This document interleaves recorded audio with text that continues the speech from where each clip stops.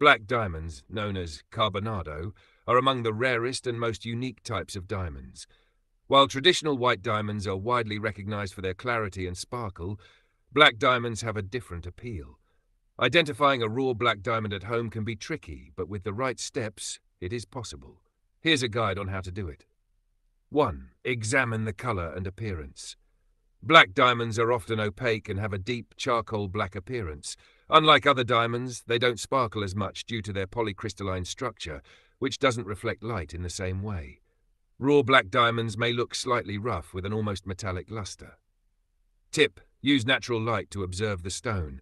A genuine black diamond will appear uniformly black, while fake ones may show discoloration. 2. Check the hardness. Diamonds, including black ones, are the hardest natural substance, ranking 10 on the Mohs scale. To test this, try scratching the surface of the stone with a material like glass or a steel blade. A genuine black diamond will not show any scratches, while other materials will. Note: be gentle to avoid damaging valuable stones. 3. Test the weight and density. Black diamonds are denser than most other stones. To test this at home, compare the weight of your suspected diamond with a similarly sized stone, like quartz. A black diamond will feel heavier due to its high density.